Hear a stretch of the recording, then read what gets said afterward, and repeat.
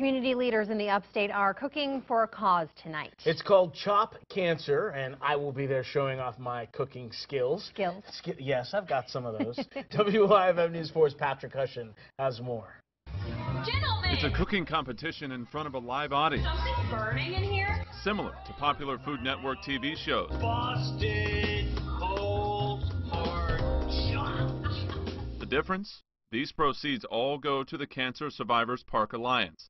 And with awareness, they're redefining the term survivor. You hear about the survivor, and it's a traditional person who's fighting it right now. They're kicking it, they're alive, they're beating cancer, and we love that. But it's also everybody who's touched by it. It's that person's brother, wife, mother, son. Tonight's competition will include 3 teams of 6 amateur chefs. Each team will divide up into pairs to cook appetizers, entrees, and dessert courses. But these aren't just any old ingredients.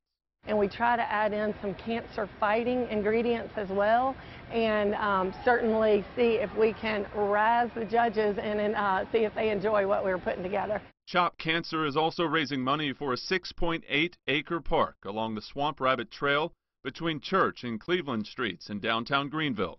It will give the survivors, their families, anybody who's been touched by cancer, a place to just go and relax and find some peace. 3 lucky judges will choose a winner. And then at the end of the night, there will be a winner, the Chop champion. Hopefully that's me.